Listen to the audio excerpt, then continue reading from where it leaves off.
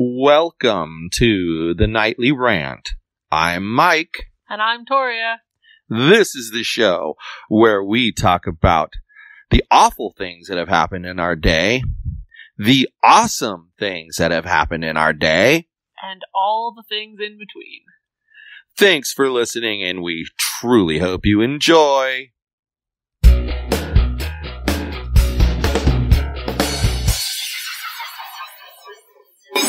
You know, it's been a while since I've come to one of these sessions feeling the way that I feel right now. You feeling a little ranty? Man, am I ever. Well, one of the hashtags I do use on Instagram is #GetRanty. That's a funny one. I like it. Mm-hmm. But what I don't like is liars. And we have encountered quite a few of those lately. This is correct. Like, more than the usual buttload. Yep. It's been like an elephant's buttload. And you know, just dawned on me that I'm not going to address specifics about these points, but I am going to point something out. Uh-huh. I couldn't understand why, and I often get accused of not being able to let go of a situation. Okay. And especially in this situation, it really concerned me because I couldn't let it go. Okay. So I wanted to figure out, was it because I couldn't let it go because that's just me and I'm going to chase and chase and chase and chase? Mm-hmm. Or what is it? So what is it? The reason is, there's a cat. On the table. On the table. Stop it, you fascist cat. She's after my believable leaf. Yeah, I saw that. Okay, so why is it 180 degrees different? That's not what you wanted to say. Hold on. So what did you figure out? Well, I figured out that it isn't about not being able to let it go.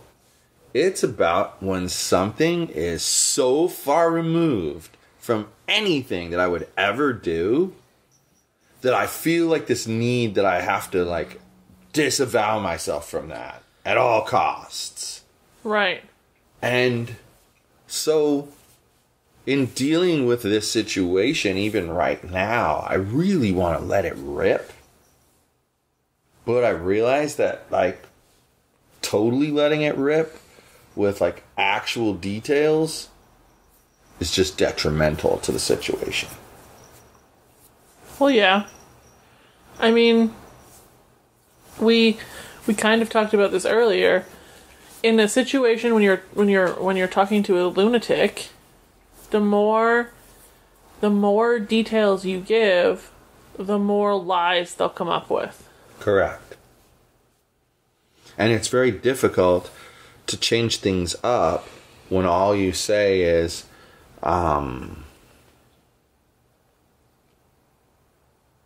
you're lying, or right. That's completely different than the way I saw it. You know, it's a lot different than saying, you're lying because blah, blah, blah, blah, blah, X, Y, Z, 1, 2, 3, and you give them details. Well, now they can weave in their own details. Exactly. And then people have a hard time deciding who's telling the truth. Well, and you're exactly right, because they'll weave in details that actually fit with the real truth and don't make the real truth sound like... Right, because they've got an advanced preview of what it looks like. Right. So, that's what gets me, is I don't like letting things go when I've been put in a wrong way, or, to use a term, false light. I don't like it. It's making you feel some type of way? It's pissing me off. It's making me really angry. But I've learned through this campaign that you take that anger and you channel it in another direction that's more productive. Which is kind of what you're doing. Exactly. I mean, you've decided some pretty cool things in the last 2 days and made some pretty cool decisions. Yes. So, decisions that won't be revealed for a while. They're Torya only information at this point. Correct. one other person in the world knows besides me, and that's you. Am I the only one with the security clearance? Correct. I have bad news. Unrelated to the security clearance, bad news. Mm-hmm. The hockey game ended. Oh, I already know that. Oh. Just vibrated my phone. Oh, well. Oh, well. They literally got swept. They won the first game. That's not a sweep. And then they lost 4 in a row. They literally got swept. I thought swept meant you didn't win any. That's actually swept. I'm saying they were literally swept. Kind of like what happened to Winnipeg. I feel your pain. Yes. Feels a little salty, doesn't it? They fell apart at the end, man. That's really sad. Must have been tired. It was a long season. But, I was pulling for them because it was their first ever season. Mm-hmm. And they pulled an amazing feat by getting this far. I would have to say that they're going to be an early favorite for next season based on how they played. I would think Winnipeg would be an early favorite next year as well. Exactly. And if those two teams make a couple of good moves, look out. Very proud of how both of them played this year. So, season's over. Oh well. But that doesn't change the fact that people who lie and make it such an extreme.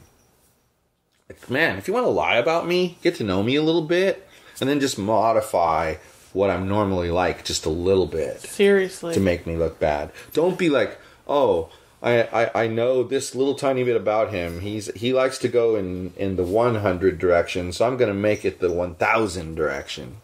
Well, T-Mobile just called me Tanya. Anyway. T-Mobile can't read. It would not be hard to spend a little bit of time talking to somebody, figure out what their not so hot quality is, and just exploit the shit out of it. Exactly. It's why we took our circle of friends and we didn't restrict it. That had been a thought at one point, but it would have been too hard because there was plenty of people I trusted.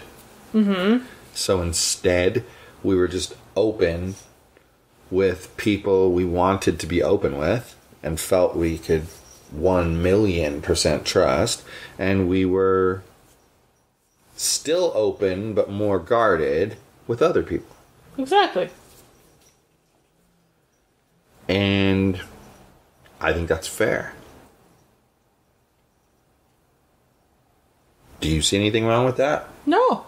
I mean, I can just hear it now. Oh, but I thought you were about transparency. So how could you ever keep anything? Well, see, I feel like it's like this. If you start out at the lowest level and you say you witnessed a crime and you say it was a man with clothing on, that's so descriptive. That's like a very vague description, right? That's quite literally 94% of men in the world right now. Right. So if you start there and you start adding things to it, well, it's a Latin man wearing a brown button-down shirt. And neon pink jeans. And neon pink jeans. That's pretty freaking descriptive. With neon green shoes. That's like the other... How many of those dudes are you going to find out there? Like, seriously. Those pants, though. No, you're not going to find... I mean, like, seriously, the pants you'd go... Okay, who sells those pants in town? Oh, it's these 2 stores. Guarantee you it's not more than that. Because all these you trendy legit things... think there's 2 stores that sell hot pink jeans? Think about it. There might be. Think about these trendy stores. They always have their main store and their competitor. Come on. These trendy stores are like that. So they got their main store and they got their competitor.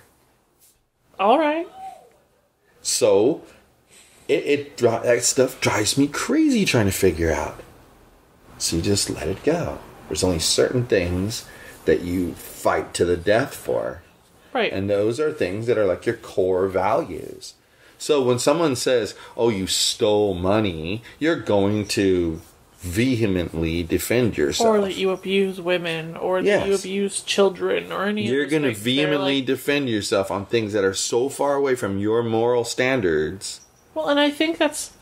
You had a situation a while back where somebody accused you of being abusive towards women, and against local businesses. Now, anybody who knows you knows that the chances of you smacking a woman are 0. Yes. And that you're extremely supportive of small businesses. Well, and correct. And that's why, like, in that situation, you don't feel the need. But, like, I'm going to tell you that I feel like when I got approached on this, the attitude was like, that person didn't really... They painted the light of who they felt I was before they knew who I was. So, like, they had already decided that I was a certain way, and they painted me in that light first, and then they built their narrative to fit that. Does that make sense? Yes. So she literally said, you're, you have low moral standards. Like, literally said that. I know, but I remember that situation is really what started. Well, and then to back up her claim that I have low moral standards, she takes screenshots of conversations and pulls out 2 or 3 words and says, he said this. Yeah. Or like the one that was like probably 5 paragraphs long, and she basically toned it down to, we will agree to disagree. Oh, Was that in there? Was that in there? Yeah, it was. But there was a lot of caveats in there. It was the last line of basically an entire angry essay. Yeah, we've just done all this stuff, so if we can't agree now, well, then we're going to have to agree to disagree. It took you like 40 minutes to type that entire post. And that also kind of proves a point. A bully isn't going to say, hey, let's just agree to disagree. A bully's going to find a way to get you to listen to him and do what he wants. Right. Or she. That's a bully. You know, I was called a bully today. Yeah, you told me this.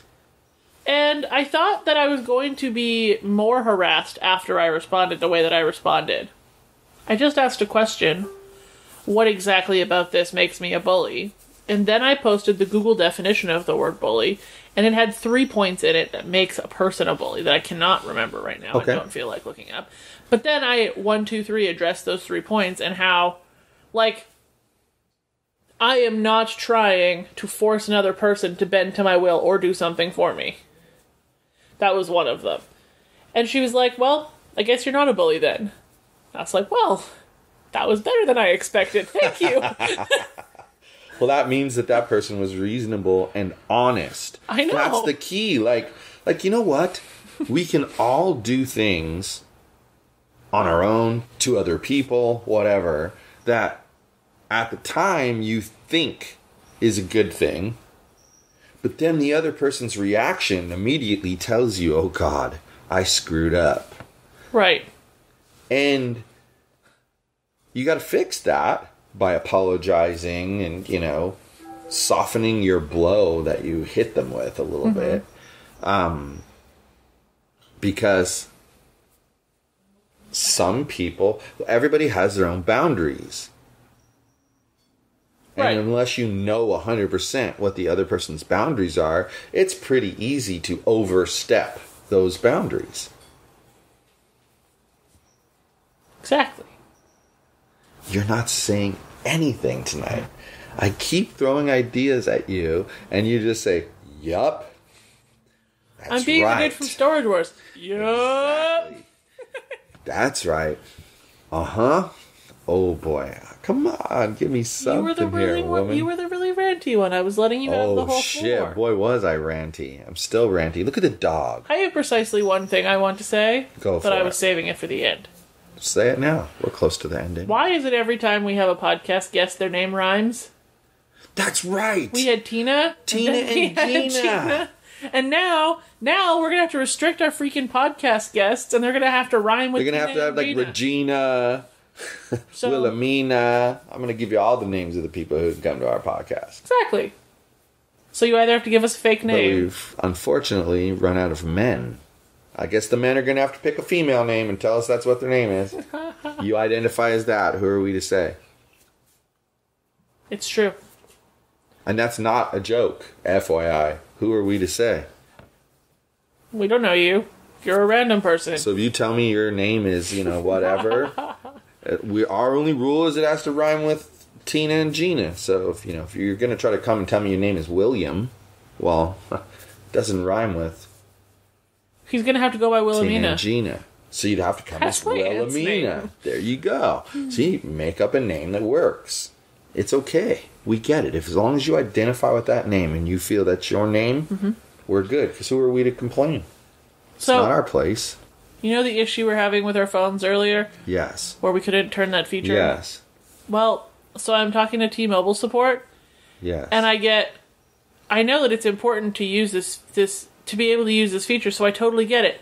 I use this quite a bit as well. Now, I'm having this very same issue. Oh, shit. So it means that the carrier update that happened recently fucked the phone up. The person's saying it's the newest iOS 11 update, but I haven't updated in I haven't updated it either. But so maybe it's been since the last update. Because my bet is you're on 11.3.1 as well. Because that's the second most recent one. Yeah. Yeah, that's... So this person understands our plight, and the feature is legitimately broken. What was so weird? Let me explain to people. So, in your phone, if you wanted to call back a scammer or whatever, you're allowed to block your caller ID. For even when you're doing phone banking for the campaign, we blocked our caller ID so people that way can't call people us can't back. just call you back because that's not what you want. You want to direct the calls where you want them to go. Right. So that feature we tried. The toggle's grayed out. We tried today and it looked like it was okay. And then we test called you and my number was displayed because you can't hit the toggle anymore. It's locked. Well, what was really interesting is initially when you were having the problem, I checked on my phone and it was the toggle was green. Okay, like it's supposed to be. We have an iPhone. And then I went I closed settings and all that stuff. And then I went back in to look again to show you that mine was green. And it was no longer green. Well, exactly. And here's the thing. As I think about this has to be at least one version older problem than we're at right now. It had to have appeared one version ago. Because we didn't have the problem. We didn't really do anything. And now all of a sudden we have the problem? I don't understand that. It's either from a carrier update or it's 11.3.1. It has to be. Something but I haven't done an broken. actual phone update in forever. Yeah. That's why I don't get it. This cat is enormous. I don't see how they play it that way. But I always do the carrier updates right as soon as they come out. Because they're carrier updates and I like my service to continue working properly. Right. Until now. That's one of the things I wonder about with Alyssa, with her text messaging issues. Maybe she hasn't done the carrier updates. It's possible. Because that would mess with your inter-system functionality. Mm-hmm. In-network would have been a better word. So. There. I said things. Now quit your judgment of my lack of saying things. See this? See this face right here? See, I'm holding up. Describe this face to them. It looks constipated. Yeah, he looks like he's pushing way too hard. Pushing way too hard. That's how you're making me feel. What's the other side look like? Blank stare. There's no face at all. It's just the back of the head. It's talk to the back of the head. Or push harder. Which do you prefer? Back of the head? Push harder. Push harder. Or back to the head. Push harder. Stop back it. to the head. This is a weird conversation. I don't want to be part of this anymore. Which one do you prefer? I don't prefer either. But you have to pick one. It's mandatory or you die. It's mandatory or you will die. Well, then I guess I know what I'm doing tonight. No dying. Not allowed. So, pick one. Push. Back of the head. No. So push. No. You said no to back of the head. You can't have a no on both. You got to say yes on one of them. I refuse to vote. Okay, then I'll vote for you. No. I didn't say you could vote for me. I said I refuse get proxy to vote. If you refuse to vote. That's how it works. Don't you know any good government crafts their law in such a way that they're going to get control? So that's why you have to be prepared for that as a citizen. Are dicks. Nah. That's why you have to be prepared for that as a citizen. because that's exactly what they do. They said, look at the campaign rules. It seems to me like there's some weird stuff that goes on there where, I mean, it is not clear what happens if you choose to never run for office again. It is not clear what happens. It is not clear what happens to that money. Nobody seems to know. Nobody seems to know the answer. So my suspicion is the state has their finance committee, whatever, and I suspect that they just hold that money. Now, I'm not saying they take it and spend it, but I'm saying it just becomes like, if ever, like 10 years down the line, you decided to run for office again, you could pull it back out. That would be interesting. Interesting concept. And if that was the case where you could just let them hold on to it and pull it back out later, not a bad thing either. Right. Then it wouldn't be a bad thing. But I suspect that it's not that good, so. It is the government of California. So, anyway, that's my rant. I ranted hard today. And I told you from the very beginning that I had that kind of feeling. And you had like your mini rant. About T-Mobile? Yes. It's not T-Mobile's fault this time, though. I think it's Apple's fault. Yeah. Dicks. I think it's funny when you said, and then they said, and I know how important that feature is, and I use it myself sometimes. The only problem is you no longer can. That was funny. That made me laugh. I have one recommendation for all of you people out there who are T-Mobile customers. Never, ever, ever, ever, ever call T-Mobile support. They're useless. They are a giant, colossal bag of crap. However... But their Twitter people are awesome. They're fabulous. Their Twitter people are just A+, stand-up, awesome, hilarious people. They've solved every problem we've presented to them. Every time. And it's way faster. If I would have actually answered that on time, they tweeted me back less than 5 minutes. Well, and that's because on a phone call, you can't talk to multiple people at a time because they don't know who you're talking to. But when you're on a chat, you can talk to 100 people at a time and no one would know the difference. And when different people message you, they have a signature on the end of the message so you can tell when you're talking to like 4 or 5 different people. But the point is, 4 or 5 different people can tag team on that and get it taken care of. Yep. It's a hell of a lot easier. And if you're really good, maybe you can hold 6 people at a time. If you're just medium good, you hold 4 or maybe 3 at a time, etc. Their support is absolutely phenomenal on Twitter. So if you're a T-Mobile customer, do the Twitter. It's way more effective and you don't have to sit on hold. I definitely agree. Anyway, that's it. That's all. All right. Good night, everyone. Hasta la bye-bye. Hi, everyone. This is Mike, and I truly hope you enjoyed this show. You're able to subscribe to this show on iTunes, Google Play, and Stitcher so as to never miss an episode. If, by chance, you did miss an episode here or there, you can catch up on all shows, past and present, by heading over to yogispodcastnetwork.com/TNR show.